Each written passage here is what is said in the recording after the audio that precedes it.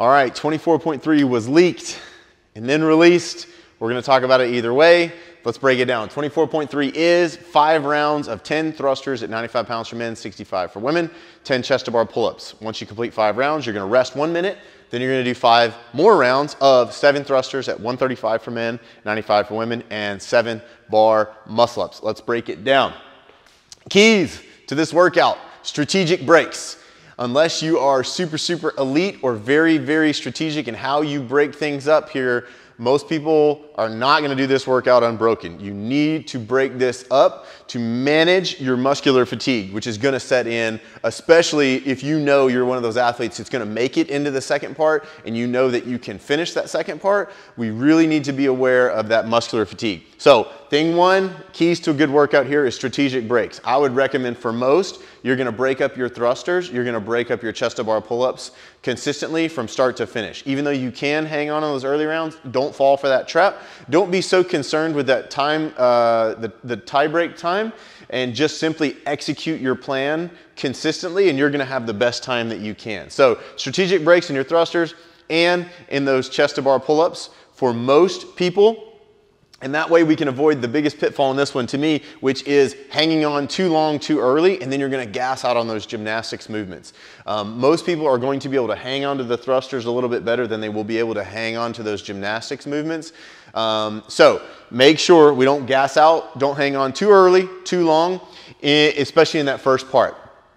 Then break it down as far as strategy goes on this workout. So for most of you, break up your thrusters, 2 sets. Break up your chest to bars, 2 sets. Then, if you can strategically execute that, once we get into the next portion, you're going to be in a similar boat. Break up those thrusters, and then I'm gonna break up the bar muscle ups as much as I need to. If I can do multiple sets, and that makes sense, go ahead and do it. But otherwise, we still want to play that game of consistency. And then coming back to the chest to bars, if you're in that category of, oh, I can only do 1 chest to bar at a time, then consistently do 1 chest to bar at a time. Don't try and hang on in the early rounds, or if you can do 5s or 3s or whatever it is, go with your forever number and then do 2 sets of thrusters and then your forever number on those chest to bars. And then ideally, if we execute this perfectly, our rest between reps in round 1 is gonna be the exact same in rounds 4 and 5. And we'll be able to finish this one and get on to that next portion and then hopefully have a shot at getting through the thrusters and then getting a bar muscle up.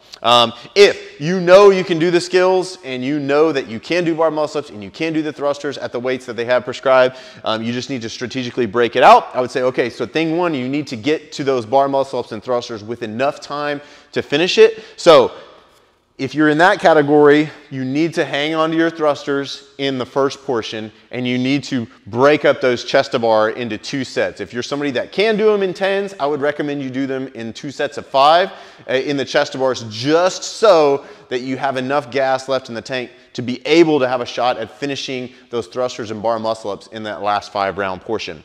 But that's where I would say you should go next if you're in that category of I can do it. If I just strategically have enough time, hang on to the thrusters, break up the chest to bars, 2 sets consistently. Then, for those of you who know you can do this, you know that you can finish it, but it's gonna be about getting the best finish time that you can.